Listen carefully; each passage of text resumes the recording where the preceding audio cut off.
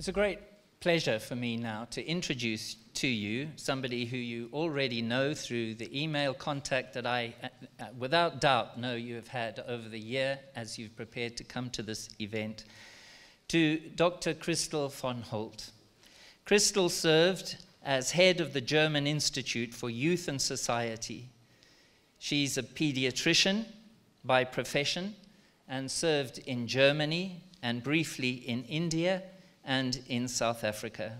She now serves as the vice or really co-chair of the International Federation of Therapeutic and Counseling Choice. Please would you welcome Dr. Christl Vonhold.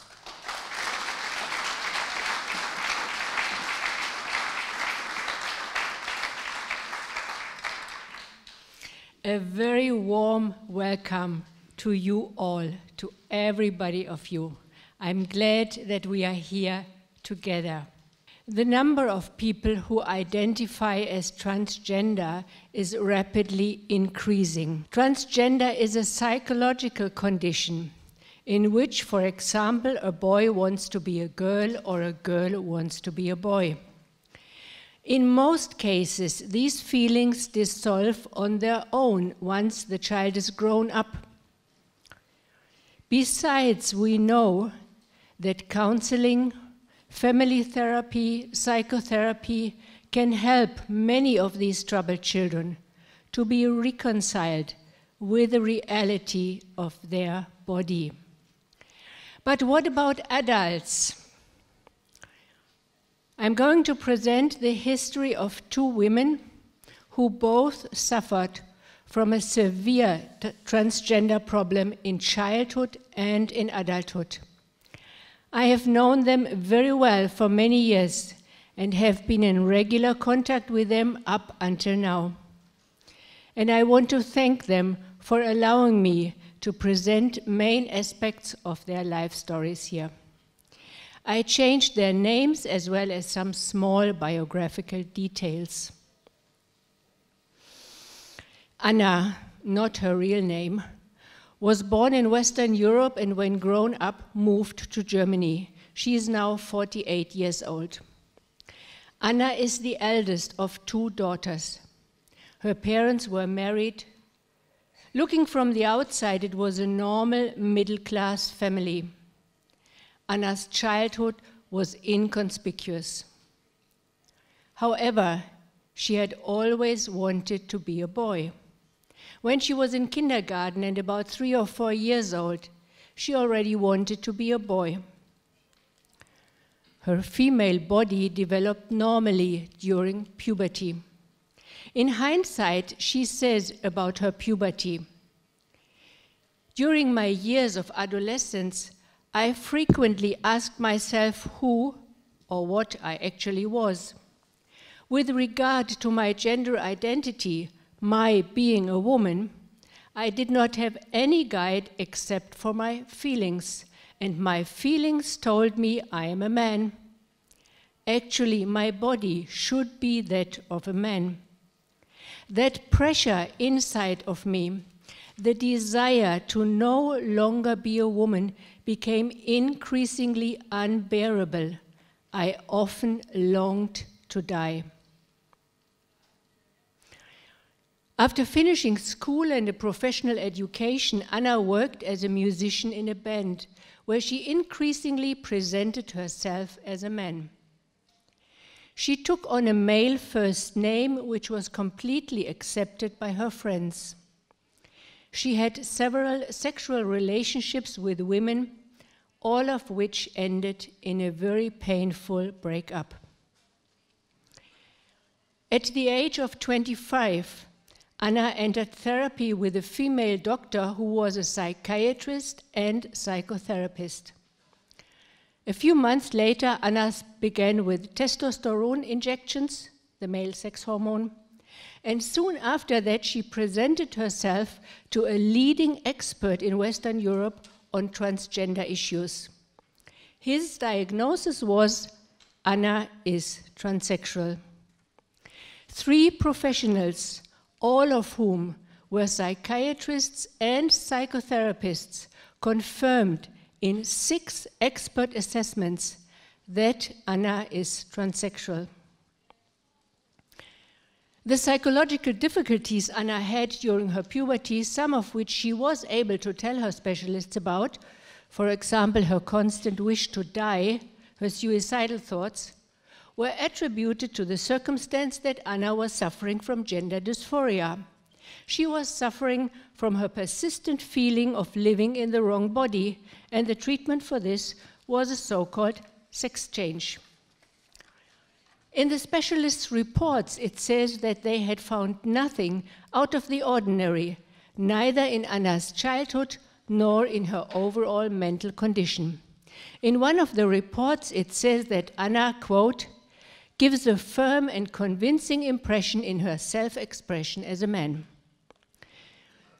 Soon, a male first name was entered into Anna's passport, and shortly after that, Anna had her so-called sex reassignment surgeries, that is the removal of her breasts, her uterus, and her ovaries.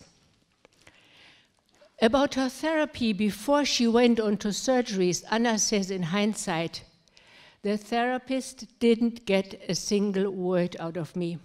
I was silent. I did not know what to say. I was suffering quietly within myself. I had no words for my suffering, no language. What did I want? I did not know. I was simply convinced that I was a man in the wrong body.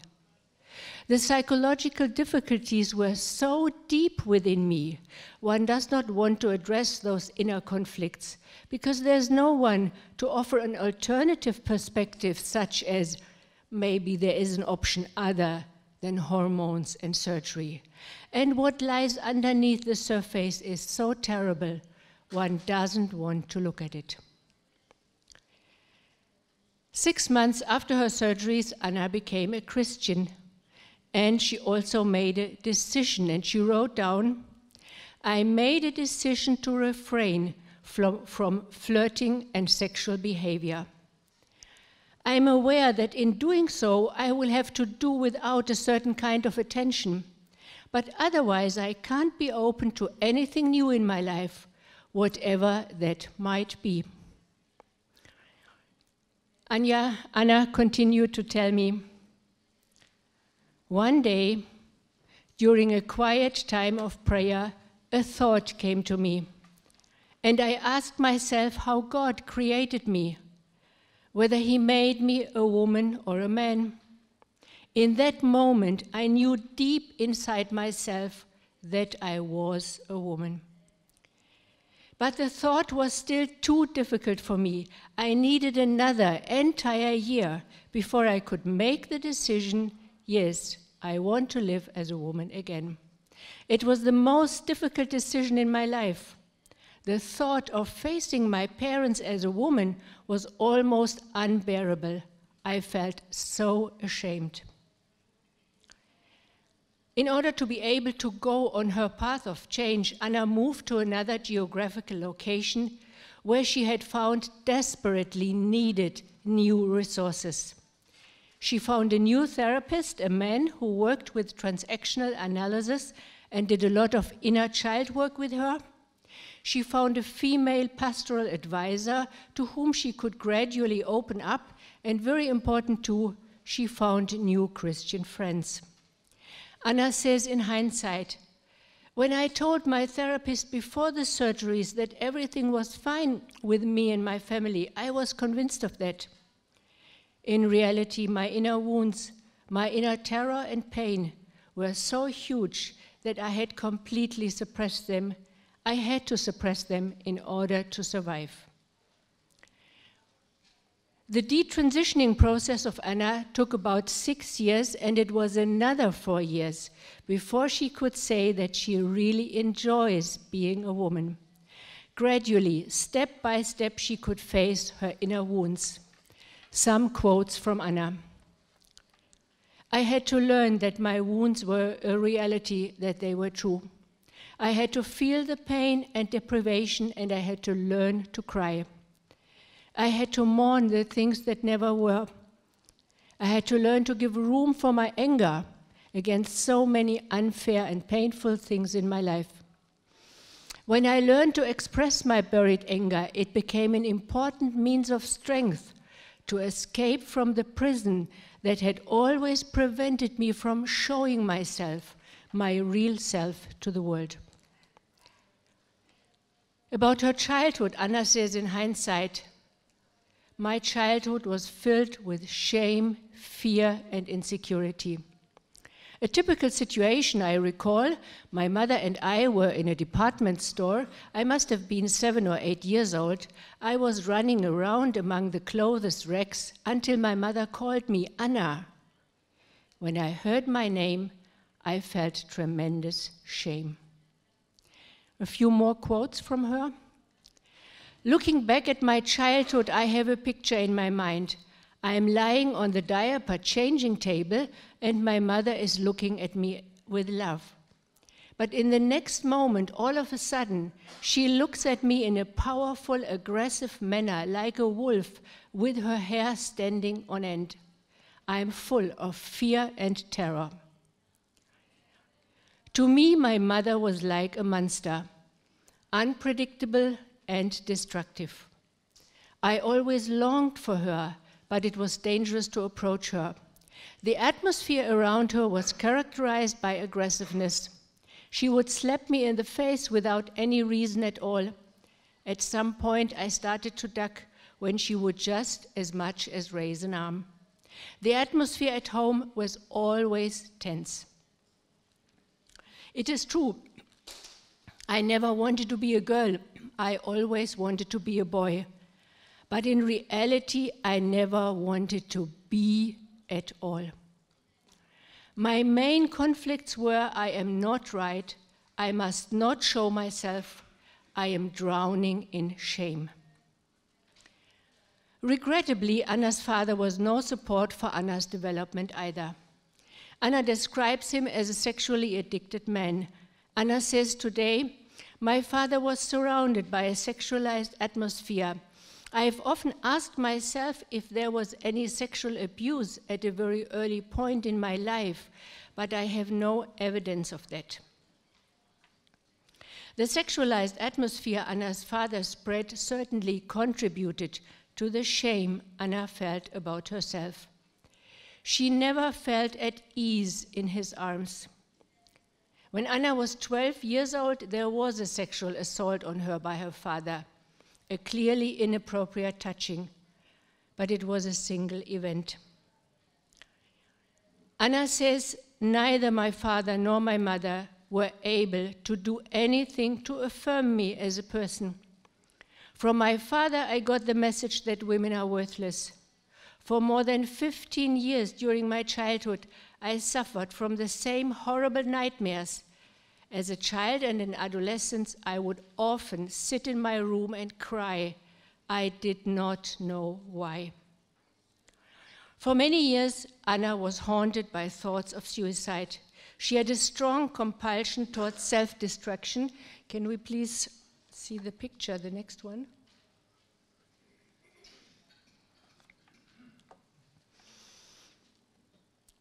Anna had a strong compulsion towards self-destruction, as we can see in this picture. Anna drew it during her journey of detransitioning. Anna is drowning, you can see the real Anna down there is drowning in a swamp. And the name of the swamp, the words around it in German, they say, not being, hatred, no love, death, not being wanted, shame, despised, filth, swamp. The figure above is most likely a part in Anna herself and reflects her compulsion towards self-destruction, but it's also an indication for her deep attachment trauma. What helped Anna on her journey? A few glimpses. Also, again, quotes from her. It took me a long time to build trust, to not always have to be nice, but to be authentic, to have the courage for a dispute and an open conflict, to catch up in the development of my emotional intelligence, to accept help, to become more and more honest, to be able one day to to tell someone about my deepest feelings and to have the experience that when I say something, no matter what, I am taken seriously and I am not judged or condemned. One day, again, I felt tremendous pain welling up inside me about my mother. It was so painful that I just screamed and screamed. I was with a friend. She was very motherly. She had to close the window so that no one would hear me screaming. While I was experiencing this incredible pain, she took me in her arms and I felt I am not alone. Somebody understands me. Somebody holds me. I can now allow myself to feel the pain and accept it. There was comfort and healing in that. What Anna experienced was, I am being held. I am allowed to be. Especially through therapy, Anna learned to feel feelings like shame, anger, pain, sadness, fear, helplessness, self-hatred, abandonment, and deep loneliness. However, those feelings then welled up in her so massively that she became depressed and more than once did not want to go on living. She therefore decided to spend 6 weeks in a psychiatric hospital where they offered body-oriented therapy. There she lost her fear of her emotions. Today she says, I can cope with what I feel inside of me. One experience from her hospital time, a quote again from her. During one of the therapeutic exercises, I saw a picture in my mind. There was a trash can, and I had been thrown into that. In the therapeutic session, I literally climbed out of that trash can and made a renewed decision to live my life. I said aloud, I am Anna, and this time I am going to stay here. This ability to let myself be seen was a prerequisite for my ability to receive more love from other people and from God. About 6 years into her journey, Anna applied for the official restitution of her female first name so that her girl's name would be back in her passport. The same transgender specialist whose assessment had led her the way to sex reassignment surgery now issued a report for her so that Anna could have her girl's name, which reflected her true self, back in her official papers. In the conversation with Anna, he admitted, I have never met anyone who was really happy after the surgeries. And Anna adds, it's a deceptive package because my problems had not been solved. Today, about 10 years later, Anna says, I don't suffer anymore. I like to be a woman. I don't have to wait anymore for anybody to give me permission to be. I am who I am. Some general considerations. There's no evidence that transsexual feelings are inborn or genetically determined, and there are also no brain studies that would support this idea.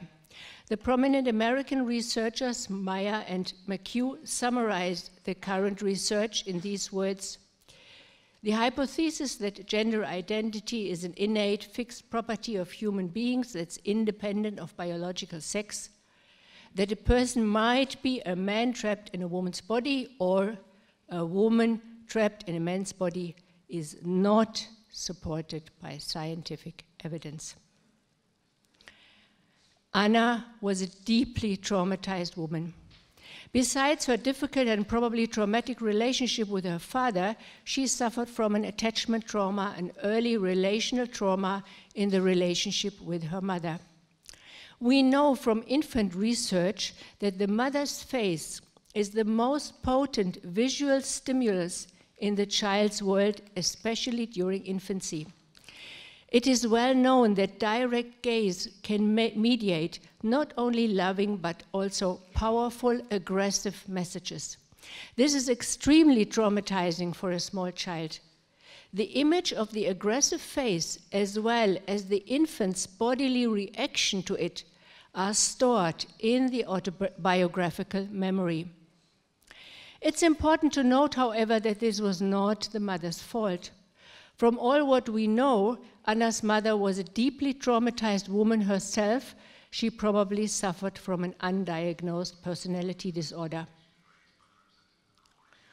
Anna once said, "I see a picture in my mind. It's a house which is burning on the inside. It's not burning on the outside, only on the inside. I step into this house and I'm standing in the midst of the harsh flames. Actually, one would normally think I would have to scream like hell, but I don't feel anything at all. I am very sad that I do not feel anything and that I'm not able to get out of myself." This is an inner picture of overwhelming stress.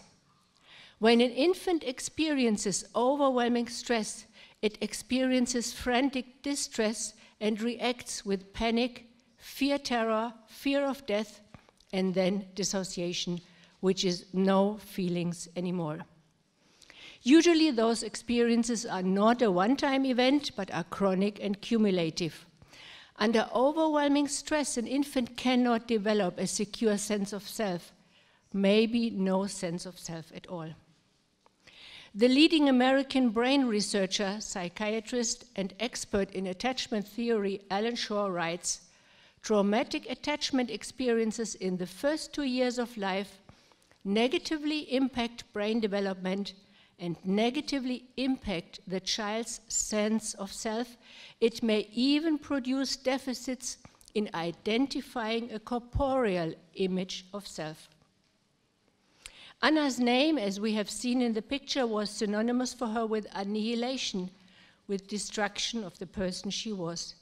The wish to be a boy may have well been a defense against this feeling of fear, terror, of fear of death, of not being allowed to be, of not being allowed to develop her real self.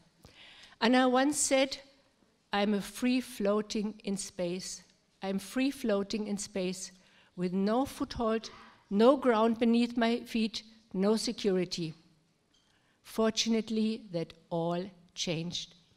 Today, Anna says, maybe some people think the diagnosis transsexuality was wrong. However, it was not wrong. I was transsexual. It was just that there was something else lying deep beneath this surface. I would like to present the second case now before I come again to some general considerations. The second person, Kathy, again not her real name, asked that her story will not be recorded, will not be filmed, and of course we do respect that, so please can we switch off the filming. The pioneer in attachment theory, John Bowlby, wrote, "What is believed to be essential for mental health is that the infant and young child should experience a warm, intimate, and continuous relationship with his mother, in which both find satisfaction and enjoyment." Alan Shaw, I mentioned him already, the leading brain researcher, psychiatrist, and attachment experts. With regard to gender confusion and transgenderism, he says, "We understand failure at gender acquisition to be rooted in the attachment dynamic." Sorry, that's the next one. To be rooted in the attachment dynamic between the mother and baby.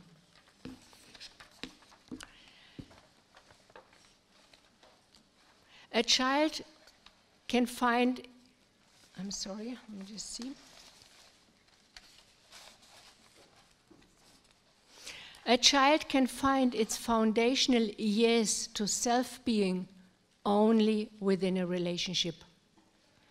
And this self that the child finds is always a gendered self. It's never neutral, it's always a male or a female self. Anna and Kathy both had severe attachment traumata from their very first, and for the development of their sense of self, decisive relationship with their mother. It was not the fault of Kathy's mother either. Kathy's mother was young and she just did what she was recommended to her, with regard to infant care and what she probably had experienced herself during her own infancy.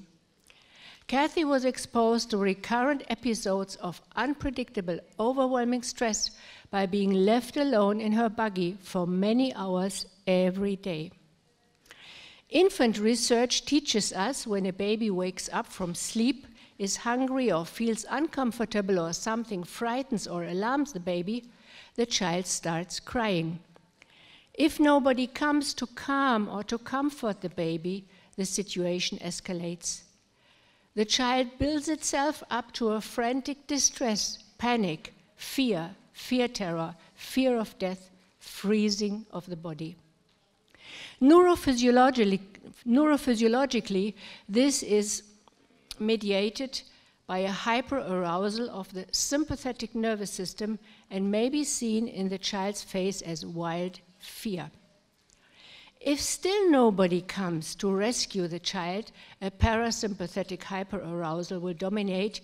The infant may lose postural control, there may be an atony of the body, the child withdraws from the outer world, dissociation sets in. Dissociation means no feeling anymore, everything is numb. Dissociation is a defense in order to cope with overwhelming stress. It's the so-called ultimate survival strategy.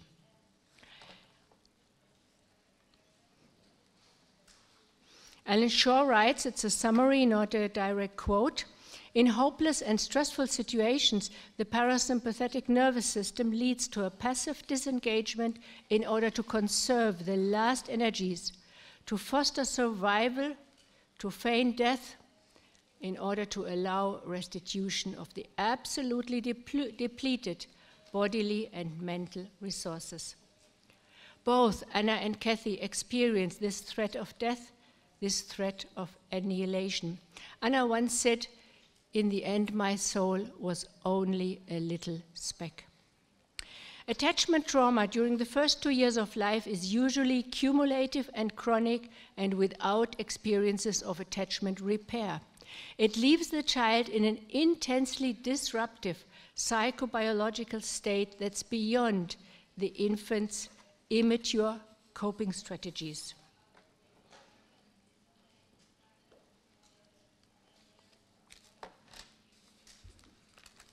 Psychophysiological, that is psychobiological factors in a child certainly do play a role too. Some children are born with smaller stress coping abilities. Some experience stress already prenatally. Some children are more robust in their nature, others are more sensitive and more vulnerable. So the nature of a child in this attachment trauma does play a role. However, according to Alan Shaw, attachment trauma can be so severe that it may override any psychophysiological or other resilience factors. And the last quote by Alan Shaw: "Traumatic attachment experiences negatively impact the early organization of the right brain and thereby produce deficits in its adaptive functions of emotionally understanding and reacting to bodily and environmental stimuli, identifying corporeal image of self and its relation to the environment, distinguishing the self from the other, and generating self-awareness." And the emphasis is added by me. Under overwhelming stress, again, an infant cannot develop a secure sense of self, maybe no sense of self at all. It may even produce deficits in identifying a corporeal image of self. Anna and Kathy were both left with utter confusion about who they were, and I believe that their relational trauma played a crucial role in this. I cannot say that this trauma model fits for everyone with a transgender issue, but it may fit for more than we may think. Anna's and Kathy's stories give tremendous hope. Even in adulthood, in some cases, it's possible to embark on a gradual change process. Their stories also shed light on possible preventive measures. And maybe more people than we think can go on such a journey if we all, professionals and non-professionals alike, give more support, speak the truth, and give more love and care. Thank you.